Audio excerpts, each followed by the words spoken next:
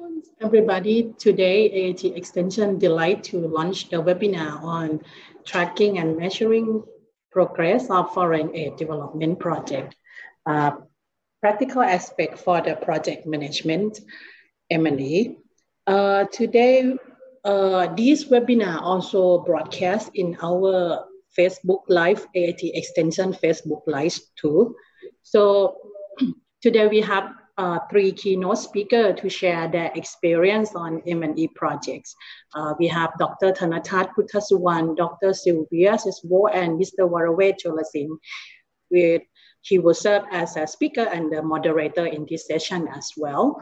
So each speaker will present their session on 20 minutes. After they finish, the Q&A session will be start. And then the audience who has any inquiry or question, you can type the questions in Q&A box. Our speaker will answer for those questions. So now I would like to ask our Executive Director, Dr. Jonathan Shore, for the greeting message for the audience. Okay. So very good afternoon to everybody, and a very warm welcome to this latest seminar by AIT, this one on tracking and measuring progress of foreign aided development projects. I think this is a topic that's very close to AIT's heart. AIT itself, of course, started as a development project and has survived for the past 60 years, largely on other foreign development projects. So it's very much in our lifeblood. And I think one of the changes that we've seen over the past 60 years is that the nature of development projects has become progressively more complex. Few of us were around in the late 50s or early 60s, but one thing we know is that development projects tended to focus more on infrastructure and things that were easier to measure. If we look at development projects today, typically they focus on metrics that are far more difficult and complex to measure. So actually determining the success of a project is that much harder than it was. And the more we learn about how societies develop, how we affect change in this world, the harder it is, in a sense, to track and monitor progress. And also, by its definition, the importance of these particular aspects of project management are progressively more important. So in this particular webinar, we're focused on the practicalities rather than the theories of monitoring and evaluation. And we're delighted to have with us a number of speakers who bring diverse perspectives on the practicalities of monitoring and evaluation development projects. So a very warm welcome to all of you. I'll leave it to my colleague, Mr. Waravet Cholasin, to introduce the speakers. And I wish everybody a very productive and enjoyable afternoon with us today. Thank you very much. Thank you very much, Dr. Jonathan Shaw from AIT Extensions, and welcome all the audience again to this webinar talk. And as you know, that today is the topics is very important that Dr. Jonathan has mentioned. And actually this topic is one of the regular topics that AIT Extension has offered as a regular training courses. At least we offer every year the same course. We also customize this course into other organization and also the projects that we are doing with donor agencies. So we do believe that this topic will be very, very important for the projects and for evaluators, researchers, and academicians. Before that, before we start developing this webinar program, we use the similar topics as the project monitoring and evaluations. And after that, we made it more attractive by putting in a way that, we need to also monitor or tracking the progress of the projects, and also how we are going to make sure or report the progress of the projects in a very more practical manner, especially during the COVID-19, during a very difficult time that we have had. So as you see in the leaflet, in the brochure, we have 3 speakers today. One speaker is live from Korea, which is Dr. Sylvia Sabo, and also another speaker is Dr. Thanatat. He is also live from AIT, and also myself is also, giving you information, make a presentation from AIT. So the first speaker that we would like to start today is talking about the project monitoring and evaluation from the perspective of the donor agencies. What is the current situation? What is the current practice and requirement of the donor agency in relation to the project monitoring and evaluation? So I would like to introduce Dr. Thanatat Puttasuwan, the next speaker, who used to be the former program managers on private sector financial service of the World Bank. He used to work with the World Bank in Washington, D.C., and also working with the World Bank projects in Bangkok, look after the program in Laos, Cambodia, Vietnam, and Myanmar, including Thailand. So I believe that Dr. Thanatat's presentations and talk will be giving you a very insight information to all of you. So may I now request Dr. Thanatat to start presentation, please? Well, thank you. Good afternoon. Thank you, Kun Jamborvet, for that kind introduction, and welcome all the participants to this webinar session. I like to begin by saying that I will introduce the concept of international projects that are being implemented, funded by international agencies, and not just the World Bank. We're talking about ADB, we're talking about AusAid, Eurozone, or even JBIC or JICA. So the presentation itself and what I'm going to try to deliver applies across the board. And one thing I like to caution myself as well is that we call them internationally funded projects. Oftentimes we call them donors, but really it's a partnership. It's a partnership between these countries, our countries, and these agencies. So I'm going to be using that term interchangeably, partners and donors. So if you all don't mind, we're going to be operating as such. I have 20 minutes. I prepared some slides. I'll share those with you. Project monitoring and evaluation, international partners or donors' expectations. I think from what Dr. Shaw was saying, we're not talking about theories here. We're talking about practical, how to do it, so all of us can use the practical experience. Our context today will be about project cycle, project management, and project monitoring and evaluation. I like to talk about what donor expects, and also how to incorporate theory of change, because that is the most important methods and tools that you can use in order to achieve monitoring and evaluation results. And finally, I'll provide some checklists for you to take home and trying to practice, okay? All of this, it comes out to effective monitoring, evaluation, assessment, and also impact assessment and measurements of outputs and outcome, which is what you're trying to achieve. And then you go back to the project itself. The project cycle, most of you know this. On the left side is the overall project cycle. You have the design, you have development, you have the analytical part of it, and implementation, and then you evaluate. On the right side, it's a little bit more in detail. Project planning, after you initiate what the project should be. And then you implement, execute, you monitor, and then you make adjustments, and you come back and review your development objectives. It's a cycle. And that's where we come up either a weakness or not efficient and effective project monitoring itself. I have this slide to show you projects are basically an intervention on whether you solve a problem, improve a situation, or increase capacity, or increase efficiency. Think of it, on the right side, I show you some infrastructure project. You build roads in order to provide access to the poor, in order to provide access to rural areas or highways.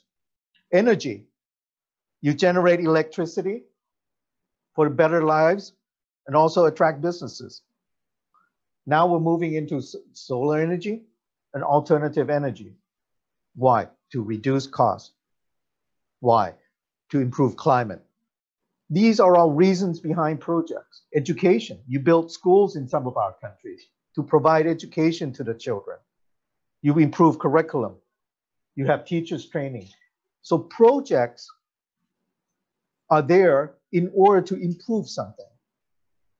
So you have a starting point and an end point. And that's where it comes in. You align project development objectives. Most of you, if you have been involved in international partner projects, you know that you have to initiate and make it explicit what the development objectives are. By doing this, you will solve this problem and hopefully the results will come. That's all in the development objectives. And then you have to align that with the country strategy. The so-called 5-year plans for Thailand, Laos, Myanmar, everybody has this so-called 5-year plan, the National Economic and Social Development Plan. So you align your project to the national objectives. And then you start talking to international partners. The World Bank has its own strategy. ADB does too. AUS8 does. DFID does. GTZ does. What donors are doing is don't be naive in saying you can talk to one donor without talking to another. Donors know what you're doing. They have a pool resources, limited resources, so they talk. GTZ may choose to support SMEs. The World Bank may support health. ADB supports education. It's all different, but they know what each one is doing. So you have to align your project development to donors or partners' strategies. How do you do that? Every international donors have what they call country partnership framework. Some call it country partnership strategy. Some call it country partnership framework. Some call it country operation management plan. Depending on what they're called, the people who are responsible will have to align project development to their country objective. That involves a lot of assumptions, a lot of changes in projects, a lot of activities. And how do you know changes take place? And that's when you bring in theory of change. You bring in theory of change, make assumptions that this is the problem, this is where you start, this is where your square one is. You start from there. Your project is the intervention activities. And hopefully certain results will come out of that. That's the whole value change. And I believe Dr. Sylvia and Kun Boravet will talk more in detail, okay? To operationalize projects, you see this is more detail from 1 to 2 to 3 to 4. Identification, planning, execution, review and evaluation, make changes. It's all in a cycle. What you do is you incorporate theory of change into it. That's what donor wants to see. Is their money being spent with results? The so-called bang for the buck. Is the 200 million loans or grant that are spent on certain projects are being achieved? Achieve what? Development objectives, country or national strategies. Some suggested checklists. Your project might start with a pre-assessment, the needs assessment, or the feasibility studies. What you learn from there, you incorporate that into the development objectives of a country. The five-year plan, it's sector plan. Each country has a sector plan. Health, education, finance, transport, communications, you name it. And you incorporate those into priorities. Then you will be able to design the projects of activities, the intervention itself, and the outputs. And if it's a long-term project, you probably design it by period. 1 year, 2 year, 3 year down the road. Once the project started happening, then you start measuring it. But you walk backwards. That's what I'm trying to convey here. You start with needs assessment, you have project development objectives, and you walk backwards. What it needs to set up in terms of output, who are the beneficiaries, who will benefit from it. That's the direct. What about indirect? Stakeholders, civil society, government, private sector involvement. Certain projects are PPP, public-private partnership. Who will benefit? Who bears the cost? All these are assumptions. And your monitoring and evaluation will need to address all these issues. Not to mention procurement, financial management, and safeguards. Right now, even in the service sector project, you have environmental safeguards.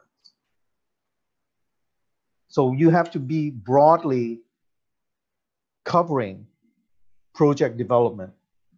And what's more important is the assumptions of the changes. The assumption of the theory of change will be, to me, is the most important. And you work closely with donors or partners. If you are developing an ADB or World Bank or JICA project, there'll be a counterpart for you to work with. And the counterpart can help guide you because there are fiduciary duties by law that they have to follow and you have to follow with your country's guideline. So in developing monitoring and evaluation, I urge you to work closely with World Bank, ADB, JICA's counterpart, and by law, your own Ministry of Finance. Your own Ministry of Finance will have to assess your project, how it was implemented, and most importantly, how the money was spent. So you have to work on that front. The theory of change can incorporate the administrative changes to your project, the capacity that you have built, the changes with the transparency, the effectiveness, the efficiency of your project. Those are all accounted in the theory of change, monitoring, and evaluation. So what donors really expect is a broad view of how projects were implemented and what changes took place and how you would quantify those changes. Number of beneficiaries, how much money was saved, the outputs and the outcome. And it's easier said than done. Let me finish there by saying it's easier said than done because once you start implementing a project, there are requirements. Inception report, annual report. I provide these slides for you as a checklist. Midterm report, which is a big team report, and then closure report. In some cases, you will have an impact assessment after closure. So what you see is that monitoring and evaluation is a spectrum. It's a spectrum of activities that each project is not the same. But in principle, you can design your monitoring and evaluation with theory of change, with other tools, focus group, interviews, database, in order to achieve what you set out as your monitoring and evaluation goals. Okay, but before you start worrying about how you should do it, you have time to prepare in the project proposal. That's where you outline what your M&E system will look like.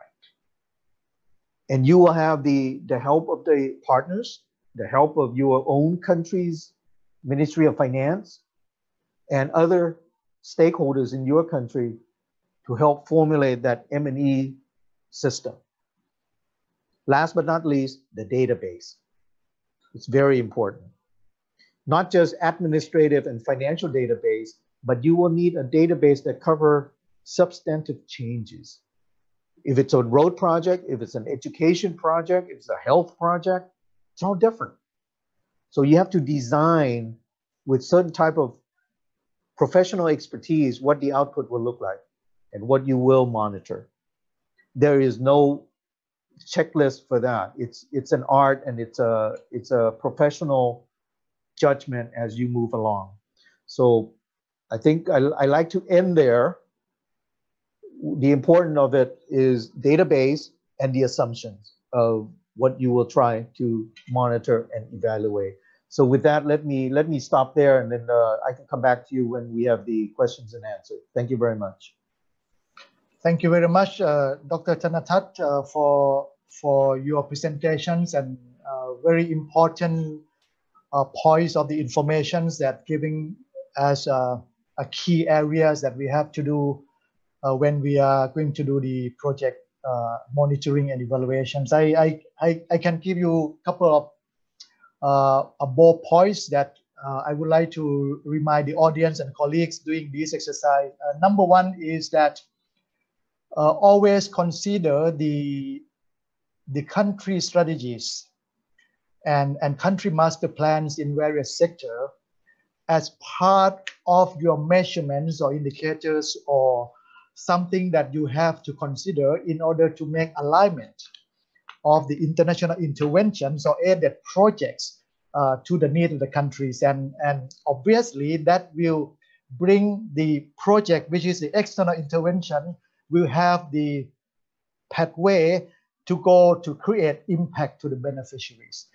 Whether or not you consider the country strategies or national strategies before the project decides or during the project evaluations, I believe that the clients or the counterpart will ask you as the evaluator to make sense of your evaluation in terms of the mapping of the results to the requirements of the countries that you are working on. So this is very important that we have to consider, you know, both at the national level and also as the international intervention level.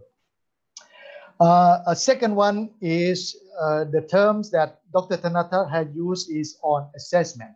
So if one could notice that actually evaluating the current situation in order to formulate projects or project identification in different sectors is also very important. So it means that if we are going to see whether the project is possible to be setting as the intervention, maybe we also have to study and see whether the situation, the importance, or it is the problems can be, you know, evaluated in a way so that we can formulate the projects that maybe meet to the requirement of the countries and also meet to the needs of the beneficiary or not. So keep in mind that along the line, we have to look at the assessment all the time in order to see and also make sense of the projects, at the same time comparing the situation that we are going to compare between the project interventions and also this existing situation. Last but not the least, I believe that reporting is very important in every layers of the project cycle. In every cycle steps that we are making, we need to make sure that every information, every analytics has to be giving to the client organization, to the counterparts, and also to the international partners. And the only reports that we have different places is very important means of the communication that will be reaching to the donor agency and also stakeholders. So reporting is also one component that we cannot, you know, ignore in the project evaluations. Keep in mind that. And Dr. Thanatat also mentioned many times about the theory of change. Now we are coming to discuss about what is the reason behind that the donor agencies and countries has to map the theory of change. what behind that, and how we are going to map the theory of change that makes sense to the project design and also project monitoring evaluation. So in these particular issues, I would like to invite Dr. Sylvia Sabo. She is the faculty member of AIT School of Environmental and Resource and Development of AIT to present you and give you idea the concept behind theory of change and also the frame of project monitoring and evaluation. So Dr. Sylvia, please. Thank you very much, Mr. Varavaten. Thank you very much for the invitation to this seminar. I'm delighted to be speaking here together with the other excellent panelists. Let me just add a few ideas to what Dr. Thanatat already mentioned. I'll just try to share my screen now.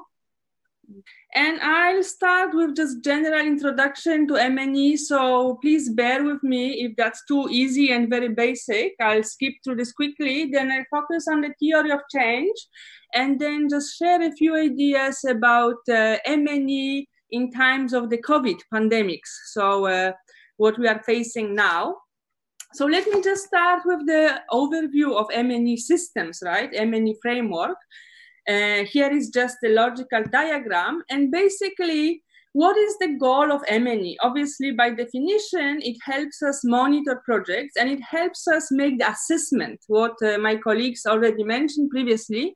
So it's very, very critical part of any project. And it has to be obviously thought of very carefully at the project design stage. So very, very early on.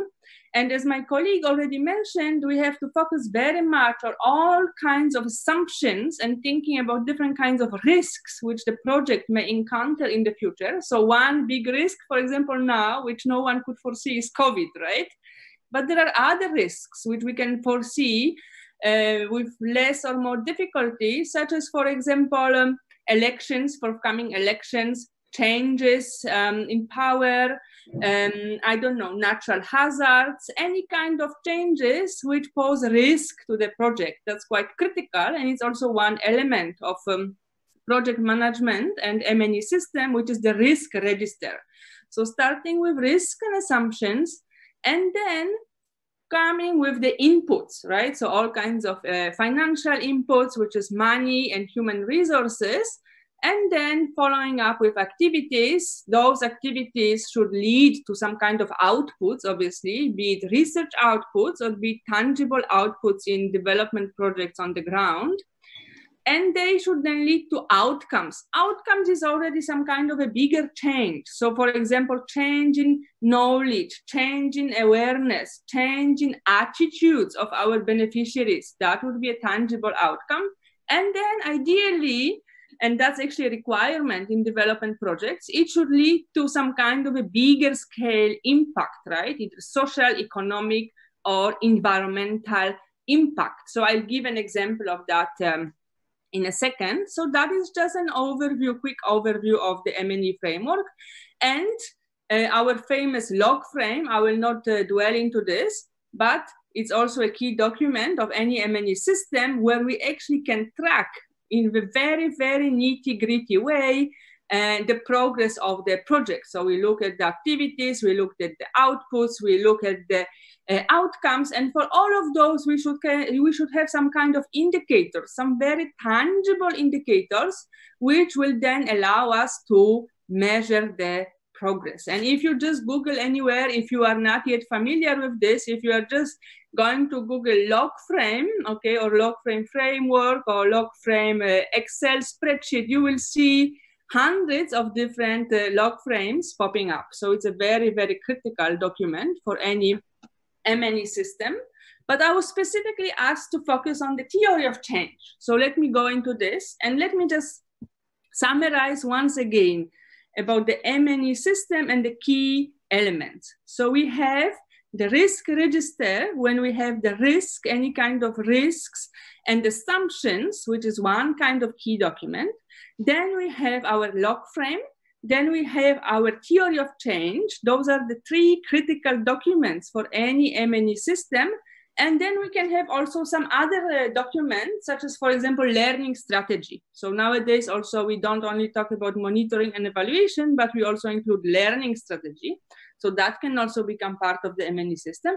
And finally, something which is called pathways to impact, which is very much aligned with the theory of change, okay, but which is something a little bit more detailed than the theory of change, and which really allows us to see how the change is being achieved in terms of a project achieving an impact.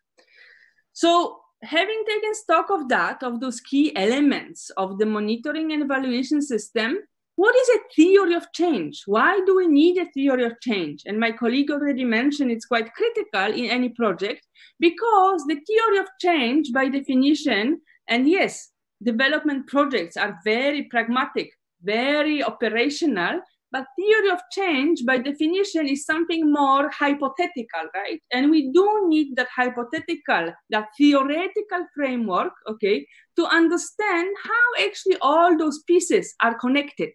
So it's basically a theoretical framework, a set of assumptions, or as we can see here on the slide, a logical sequence on how those hypothesized changes, what do we want to achieve, how they are likely to be achieved, right? So let me just give an example here of a theory of change.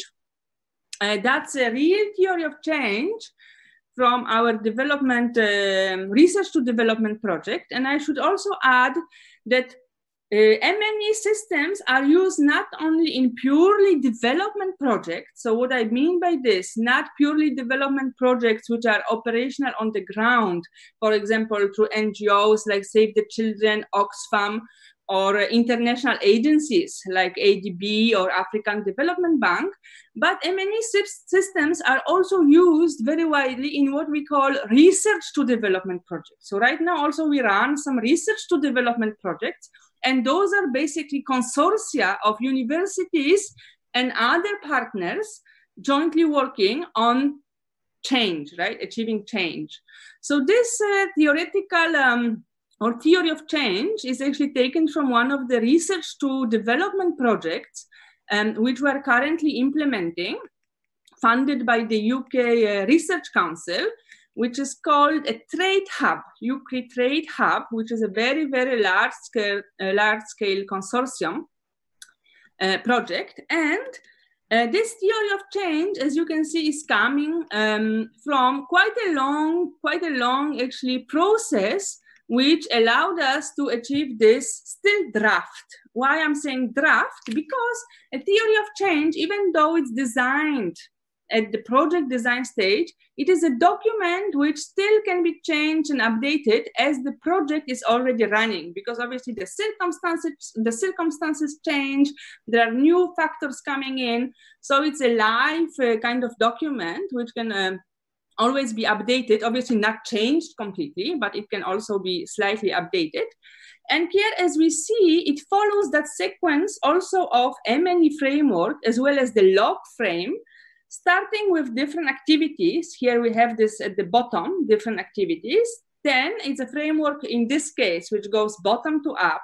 So starting with activities, then different kind of outputs. So for example, here, because it's a research to development project, we have a lot of research outputs, right? For example, different research papers, research output translated and synthesized into recommendations, right? But also some kind of more generalized, not only research-based outputs. For example, equitable partnerships are already being created. So different kind of outputs in those development, research to development projects, okay? Then going upwards, we see outcomes. And here we have what we call short-term outcomes and longer-term outcomes. So different kind of outcomes which we are planning to achieve in 5+ years, which are really already, as we see, a tangible change. So for example, investment in commodity production is moving to sustainable outcomes. That is already our intended outcome. Local economic and social empowerment is enhanced. So all kind of outcomes, and obviously those are synthesized. We just see a very brief headings, But actually, behind each of those headings, there has been a lot of thinking. And theory of change, I should also highlight, is actually a process. Developing this theory of change, as well as other documents, M&E documents, is a very kind of collaborative and consensus-based process where we actually spent many, many days and had several workshops coming up to an agreement, especially in big projects, on how this theory of change should look. So if we are looking again from down towards upwards, then we see the final stage is our intended impact, which is here 10 plus years, right? What we are hoping or planning or aiming to achieve in 10 years and beyond, which is actually defined as trade systems benefit nature and people, right? And that again is a big heading, but obviously there has been a lot of thinking behind that. And we do have for each of those boxes certain indicators that have been put in place, which will actually allow us to measure this progress and which are also aligned with the project log frame. So that's the theory of change. And again, if you try to Google theory of change development project or theory of change research to development project, you will also see many, many documents. But I think the key point to remember is that really is some kind of a conceptual framework of what we are aiming to achieve and how we are aiming to achieve this, right? So from status quo now, what we are actually planning to see, what kind of change, what kind of impact we are aiming to see in the lifetime of the project, but also beyond the lifetime of the project. So that's the theory of change. And let me just scroll down towards the next slide. Right, so developing a theory of change, what I already mentioned, those are some key questions which we should be asking ourselves. What are the objectives of the project, right? Very fundamental. It's like in research. What are your research questions, right? Otherwise, we don't know where we are going. We don't know what we are doing. We need to have objectives, right? What are our objectives? What outcomes we do aim to achieve through this project? And how, right? What are the intermediate steps which are going to lead us to achieve those outcomes? And this is how the theory of change is also helping us visualizing actually those different outcomes. And then beyond developing the theory of change, but very closely aligned with this, thinking how we are actually going to measure those output, outcomes, and impact. Because we have to think, obviously, in terms of alignment of all of those documents, right? If we only have a theory of change, which is some kind of a conceptual framework, but detached, not able for us to actually measure, then that theory of change is likely to be of limited use. We have to really think in alignment, how we are actually going to operationalize this theory of change, how we can actually develop some indicators, some measurements, how we are going to actually be able to collect some data to be able to see those pathways in the theory of change and measure the progress. And obviously the best time, as I mentioned, to develop, to create a theory of change is during the program design phases. So it can't happen that we are running 2 years into the project and the donor is going to ask us, oh, could you, by the way, show us the theory of change? And then suddenly we are going to come up with one. That's obviously not possible. That is not how it's going to work. We have to very carefully think about the theory of change together with all other M&E documents at the design stage, the project or the program design stage, right? So that's very critical. Good indicators, I don't want to put too much time into this because that's quite basic also, but I think we all know that good indicators, by definitions, they have to be measurable. We need to be able to capture change. And why do we need indicators? Because in the projects, we do need to be able to capture change, monitor change in time.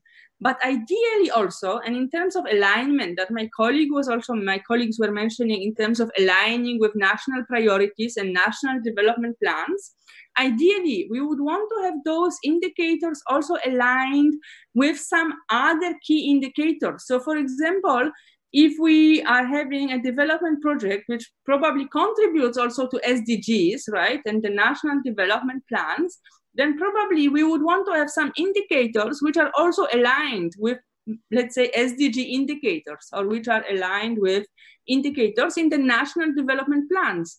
Because then our project is not only going to be that small development project, right?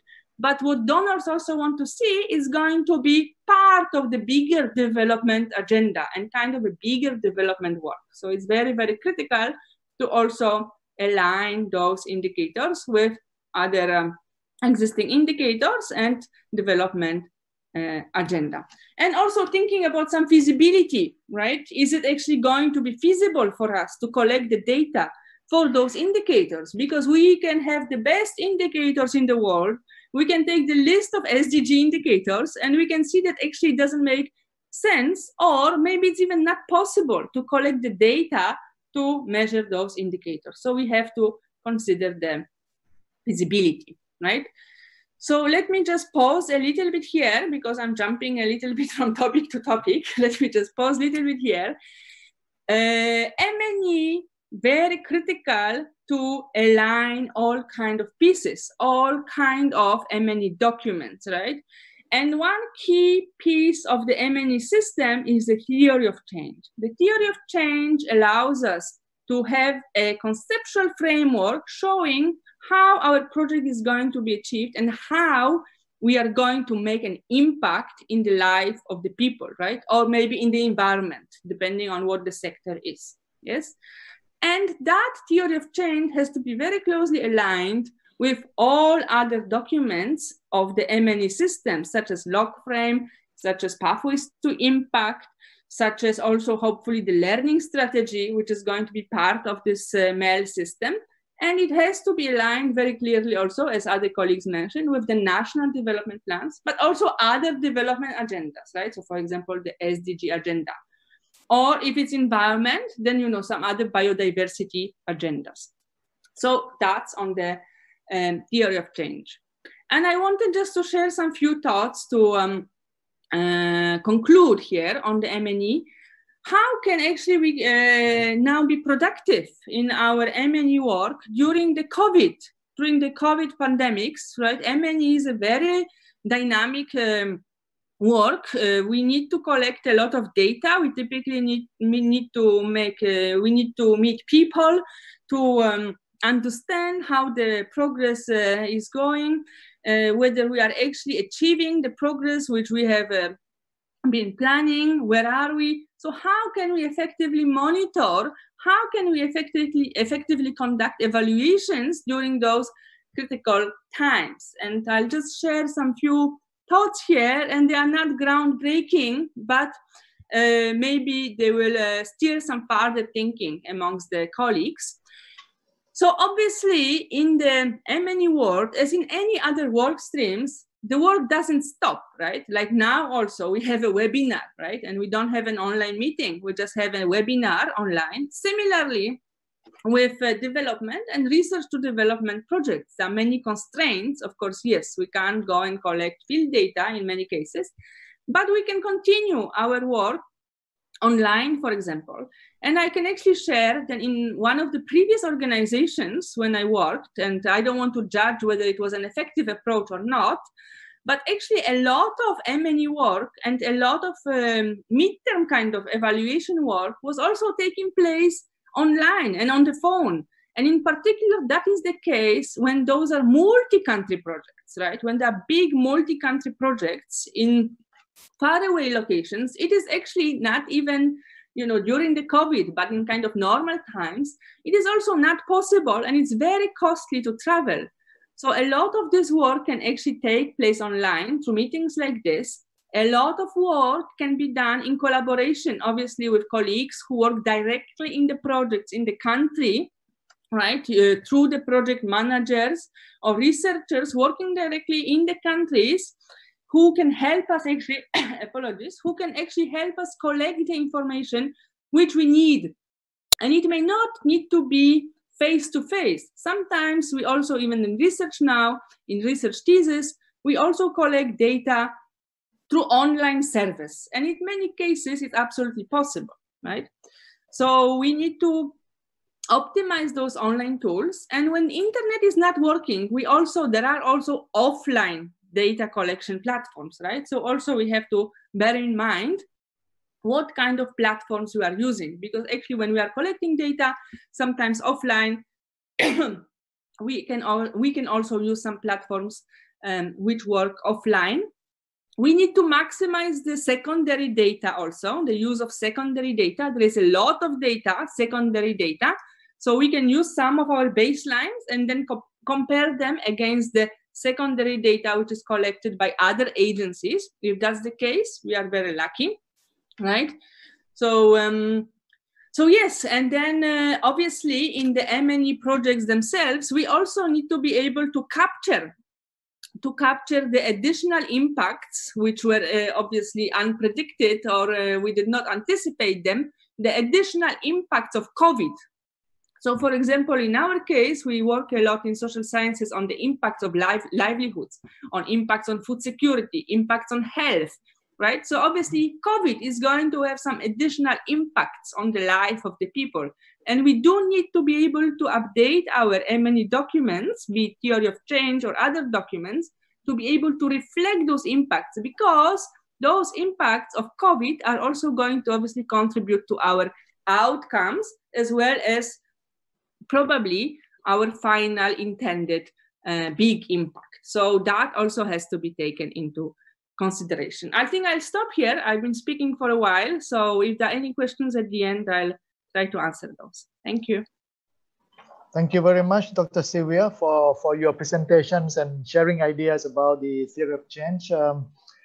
I pick up some key points. I mean, it is very important to have these theory of change maps that also helping the not only the project evaluations or progress measurement, but also, if you notice that in many cases for operationalizations or recommendations of any further activities that the project is recommending, because those are the relationship of the main aspect of the projects that can bring change. So if we have a proper mapping of the related change of the aspect that we have to consider, that also helping us to go back to the first design and also make sense of the operationalization plan when we are going to recommend at the project management or implementation level. And of course, for the project evaluation itself, the theory of change frame will remind you not to forget about the macro level criteria, medium level criteria, and also the micro level criteria or measures or indicators that always, put into the scope of the project. So it will be very easy and convenient for the project evaluator to refer back to that when you move on with the project's progress and you have to evaluate projects. So you can stop there and open to the page that you have this mapping. So it's helped you to remind that which one is the priority that we have to set as the key indicator or criteria for the evaluations. And also Dr. Sylvia also touched upon the M&E documents that we also have to refer back and forth to this mapping or the change of the outcomes, inputs, and impact, so that when we are making reportings and maybe structuring reportings, maybe this also helping in terms of the presentations of your result of the project evaluation as well. All right, so this is very important ideas, although it's very, very theoretical, it's very conceptual, but we can also translate this into a very practical way of making, project evaluations, adding value to the project clients. Can I ask Dr. Thanatat, in terms of the theory of change, since now the audience do not have any question on that, so if what is the World Bank interest in having or referring to the theory of change when one has to do the reporting for the project progress? Is that how far that the banks or ADB would refer to that, and do they like it, or how important it is? Okay, thank you for that question. In terms of designing the project itself, um, most institutions would not explicitly say what theory of change you are doing. It's basically built into the project document as intervention activities. And the intervention activities will outline the activities to be implemented, which is the intervention itself. Once you have a set of activities, you can relate to the assumption of what changes will happen because of that activity. For example, let's use a most visible, quantifiable example. Let's say you were going to build a road system from north to south. The development objective is to modernize the country, provide access to the market for rural areas, to provide transport channels which will save time and cost. You can see that clearly. So the building of the road system itself is the intervention. And then you start making assumptions. How much time it will save, how much access people will get, how much income it will increase for the poor people. Will the transport cost be reduced? Will transport allow more businesses in rural areas? And so on and on and on. Without having to say that's the theory of change. But that's the assumptions on your eventual outcome. So what I'm saying is it's a spectrum of project design where you build in to the activity what changes will happen, how you would measure it. And that's how you measure it becomes the basis for your database system, your data collection system, and your data evaluation system. So in that regard, international organizations have practiced theory of change for quite some time. What they are focusing on in the past, I would say 10 years or so, is the impact of the changes, the eventual outcome, and then you extend that to the impact on the economy, the impact on poverty, the impact on better living conditions, the impact on environment, the impact on climate change, if you will, depending on what is the nature of the project. So in short, you can build into the project the theory of change when you start designing, taking into consideration the activities and how you would measure the changes. Thank you very much, Dr. Thanatat. Yeah, and one more thing that reminds me when Dr. Sylvia talked about that the theory of change map, the TOC map, can be changed when the project has some progress to a certain status. And that's actually very useful because at the end of the day, it's not a fixed map, but it's also allow you to be able to adjust to the current situation and also status of the project activity within the scope of the project, which is identified early on. So I think the mappings, the mind mapping, the ideas or the concept of that, if we have in mind of the evaluators, project evaluators, will be very, very useful. I remember that at one point when we were not able to identify the way that how to produce the outcome from the activities that we have had decided, we were recommended by the consultants or the expert that why don't you build in the new bridging objectives in order to make sure that whatever the outcome that we would like to have, now we have some sub activities that can be add on, and that bridging objective will become some additional activities that can lead into the outcome. So it is very useful, and it is very helpful for the project evaluators to to see the big picture. So we have one question here. Let me go to the questions. So the questions coming from the audience is: in case the third-party monitoring does not report appropriately and correctly to the donor, how can it influence the implementers, and how the people impacted can advocate in case they are? May I request Dr. Thanathat to address this question, very practical questions? Sure, thank you. Let me assume that the question is regarding you have a third-party monitoring and evaluation expert that the project contract on the side. And the question is, how can you improve monitoring and evaluation reports based on the project? The third party may not be familiar with project developments, may not be familiar with your in-country social and economics and political considerations. So you have to go back to the source. And to me, if I was the project team of a country, I would first focus on the terms of reference for that monitoring and evaluation system. You have to tie your terms of reference to the overall development objectives and activities.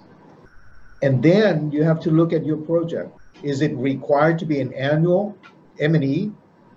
Eventually you have a midterm report. Eventually you have a closure report. So those periodic M&E reports dictates what you need to know. And then you draft the terms of reference, agree to it with the consultants or the third-party experts, even ask them to submit a template of M&E reports before the work starts. They have to go in and incorporate theory of change of their own in order to report to you put it this way, they have to hit the bullseyes with their reporting. So the first thing you do is you control the terms of reference. Make it sure, make it clear, make it precise on what they need to deliver. That's a short answer to it. Yeah. Thank you very much. Right. So, so for these questions, it is important to go back to the TOR, and the TOR will help the earlier commitment of the works, and also that also helping to go into the evaluations items and the process that has to be done, so that it reflect the realities that everybody can accept that, and the evaluation result is reflecting the real situation of the progress of the projects. All right.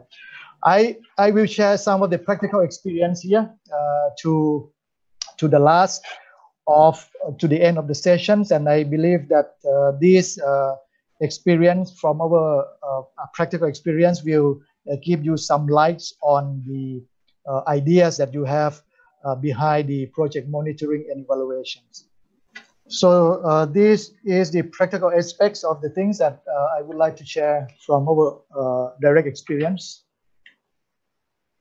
The key considerations, I would say that now it is the third party role. Sorry for the typing errors. This is the looking at the progress of the projects, and also measurements of the achievement of the projects from the eye of the outsider. And if it is we have the situation where we have to have some common agreement, I think at the end of the day, all parties involved in the projects also has to be consult, and also, you know, verify the data, and also consult on the reportings of the project monitoring and evaluations. I mean, although we are the third party that assigned to evaluate the projects, we also have to consider, or we also have to review the project evaluation report that everybody agree to the data and informations that reflecting the real situation. So this may be helping to resolve the problem that we have discussed a while ago. All right.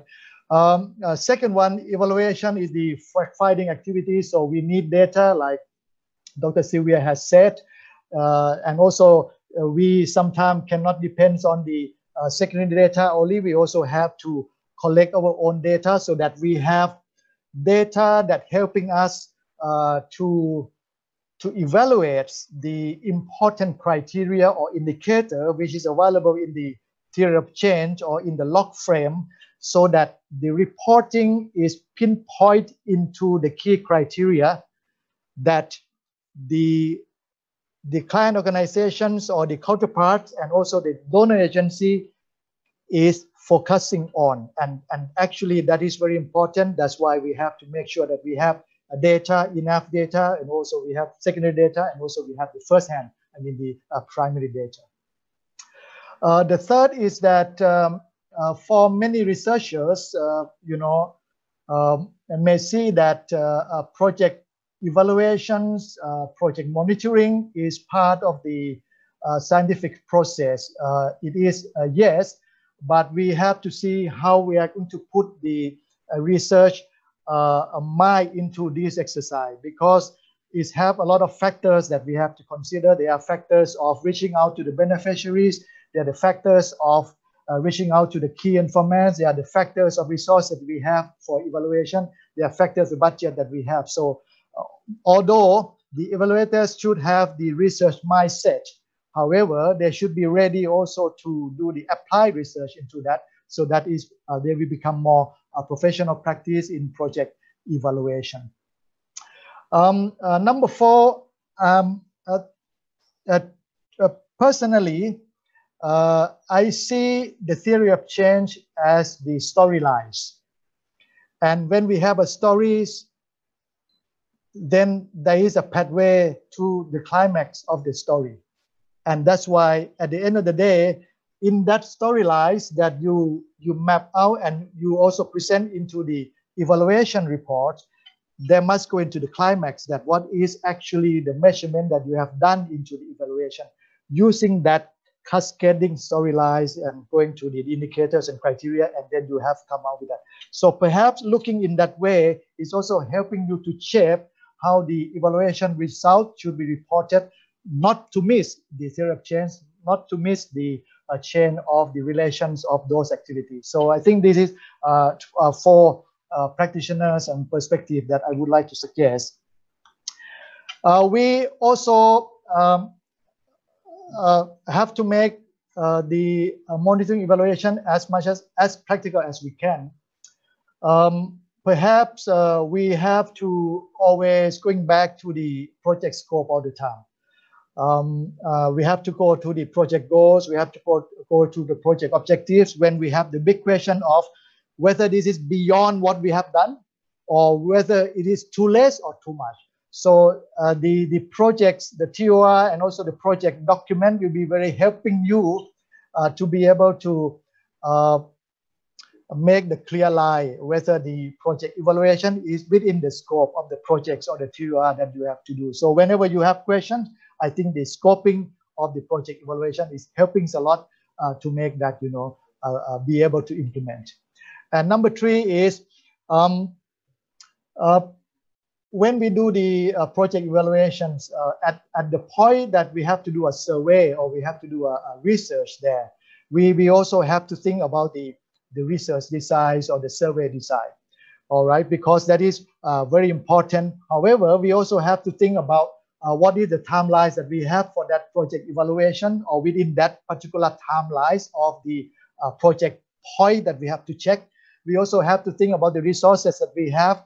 Do we have enough people to do that? Do we have enough tools to do that? Do we have enough time? We have to have money to do that. So although the research design, the research methodology is very good because it is scientific, but also we have to look at the practical point of view of the project evaluations design as well. And most importantly, the third party also have to consider what is the end of the day is the reports or the deliverables that you are committed to submit to the donor agency or to submit to the counterpart. That is the important one that we have to consider together with the research design.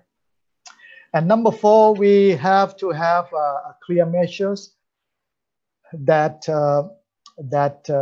we can clearly identify what will be leading to the right tools that we are using for data collections. You know, we may have a very good framework, maybe we may have a very good objectives, but those may not be able to help us to identify those into the different criteria. So we need a kind of analysis a little bit to those goals and objectives to make them more clear that we can build the tools to collect data. And last but not the least is the time frame for reporting. In order to set that, you know, maybe the evaluators may not be able to depend on the time of their evaluation projects alone, but maybe we have to build in that time frame of reporting into the counterpart reporting time frame. For instance, whether the counterpart has the monthly reportings to check the progress regularly, so we also have to bridge that into the monthly reporting into the counterpart plan, or is it a quarterly report? So we also have to build the evaluation plan reporting into the counterpart quarterly reports or midterm reviews or the final evaluation report at the end of the year. So we have to bridge all of this so that is this making everybody happy, and also it's also helping the counterpart to make sense of the results of the evaluations, that showing the result comparing to the big pictures of the project needs and the things that they want to achieve.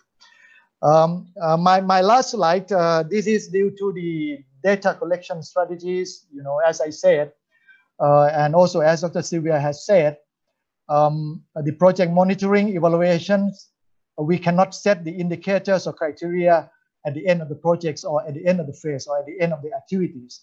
We have to be clear on the criteria and measures and indicators on day one of the project formulations, project implementation, and that helping the evaluator to be able to make the designs of the project evaluation. Although, you know, at some point we have to do midterm review, and that the project already moved for the harvest, so we have to go back to the project documents or the project assessment document to see which criteria that we have to take into consideration.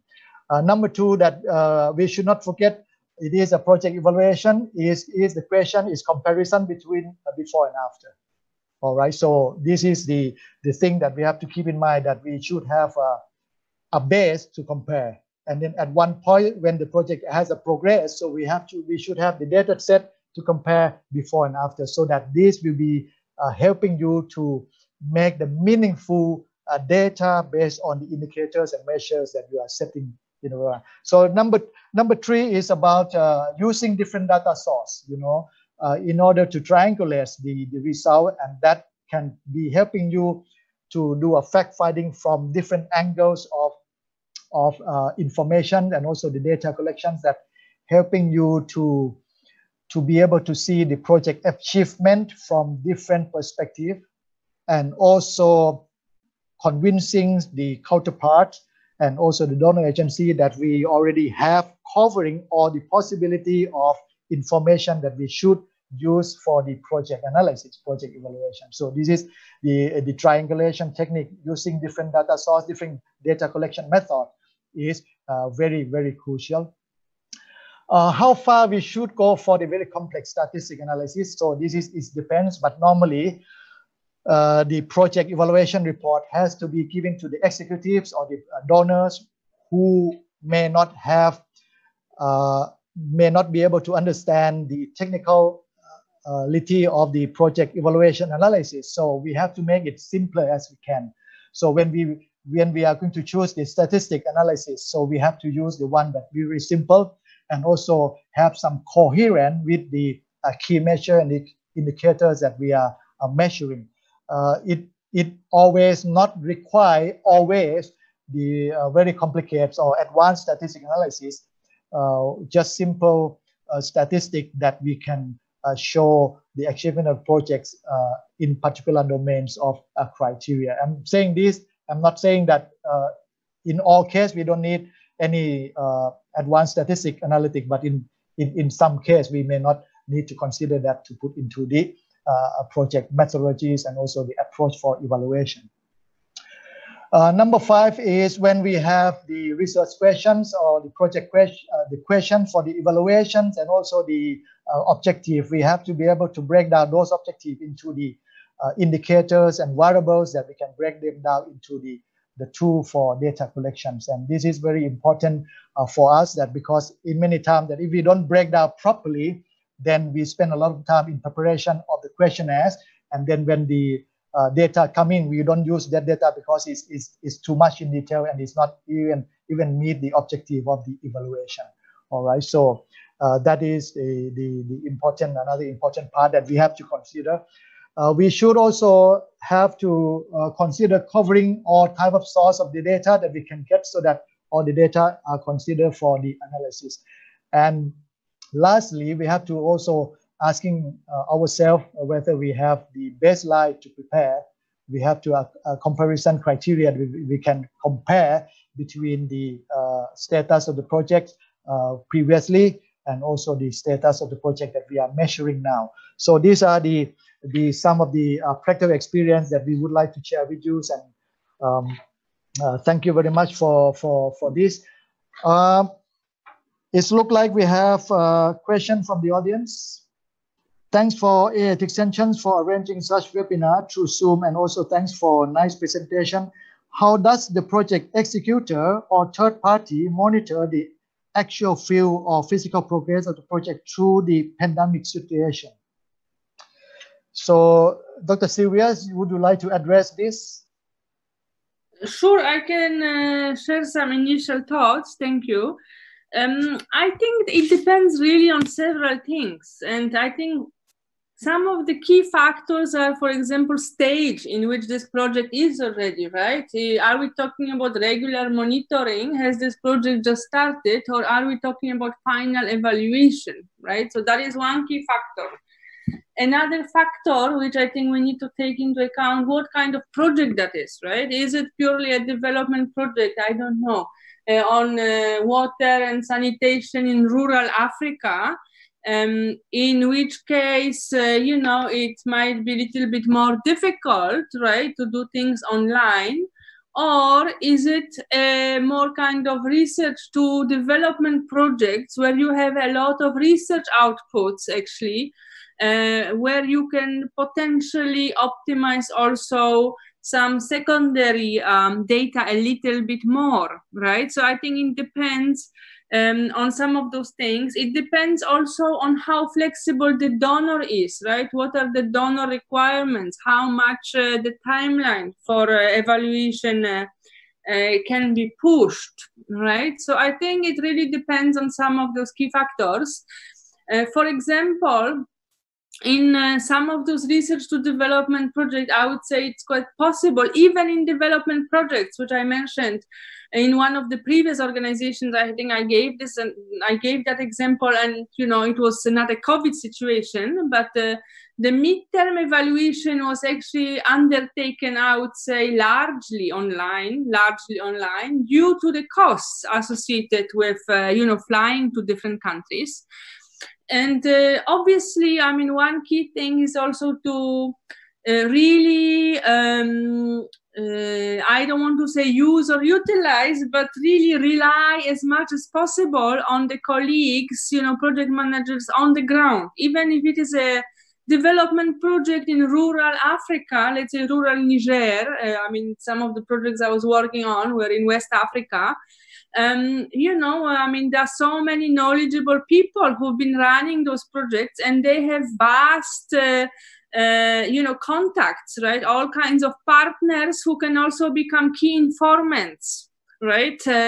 Even beneficiaries. I mean, it really depends on the situation in the country. Is it a strict lockdown? Are people not allowed to go out from their homes? In that case, maybe talking to beneficiaries can only be made possible through some personal contacts and using phone or WhatsApp or this kind of tools. But if it is actually possible to go out and talk to the beneficiaries if needed, then probably we just need to bear in mind some extra safety measures, right, as kind of required by the local authorities, right? So I mean, all kinds of, sanitizers, masks, etc. So I would say it really depends on those key factors.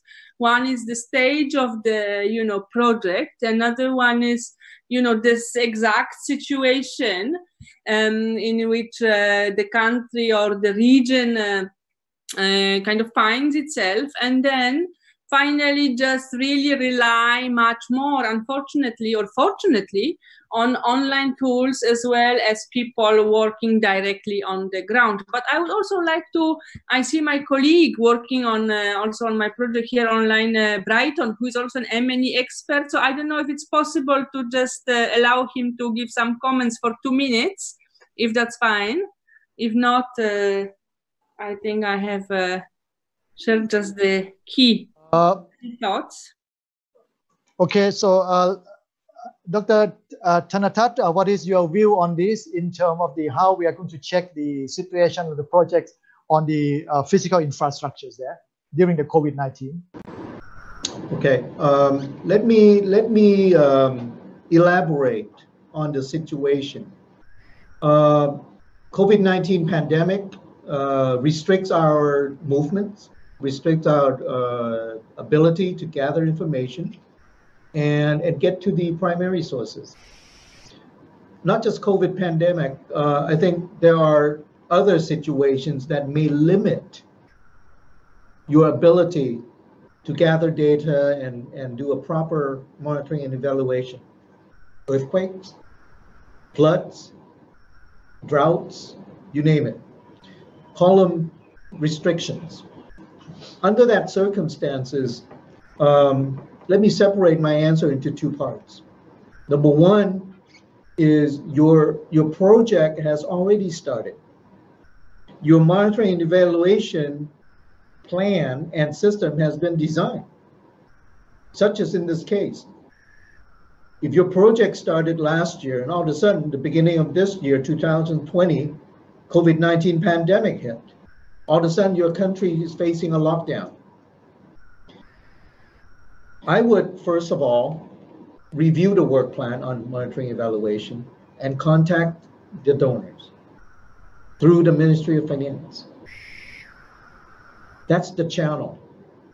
And try to work out and propose a way to accommodate monitoring and evaluation, whether it be data gathering, whether it be questionnaires, whether it be using people on the ground, whether it be secondary sources. You come out with that proposal. I can tell you now that most, if not all, international donors have safeguard precautions, have safeguard measurements to deal with COVID-19 and other limitations. If your second scenario, if your project will be starting after COVID-19 pandemic has hit the country, then you can build in the safeguard. You can design your M&E plan and system accordingly. Making it short, you contact your donors, you work with the donors who also have a safeguard measurements in place for limitation.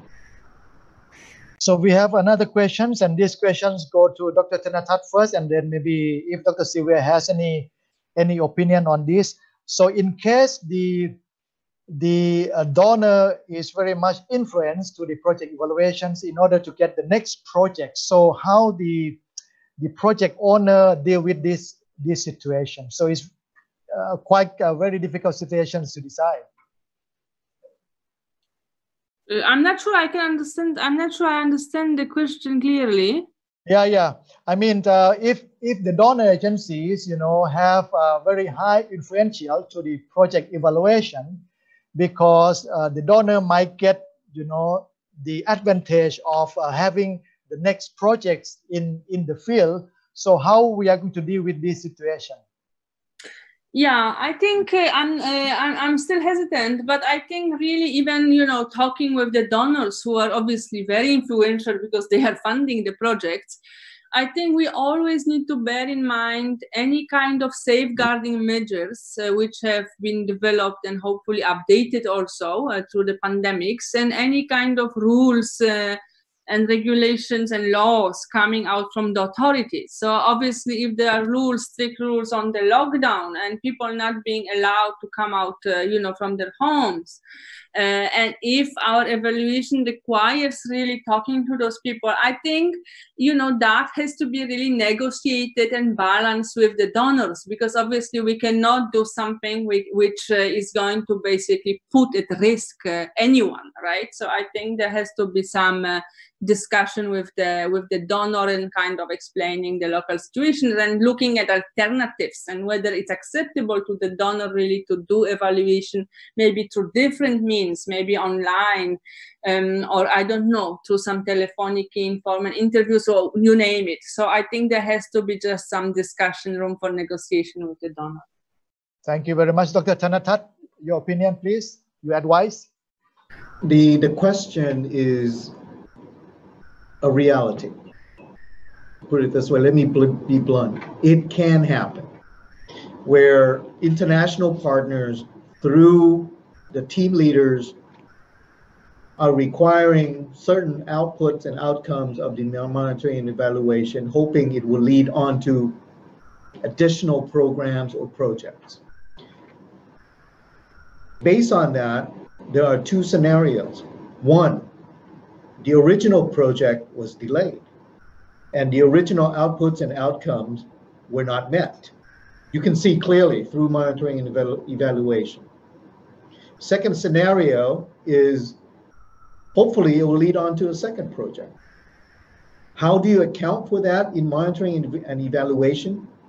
You account for it through outputs and outcome, and possibly through theory of change. Whether the desired development objectives and output and outcome met the objectives of the project or not.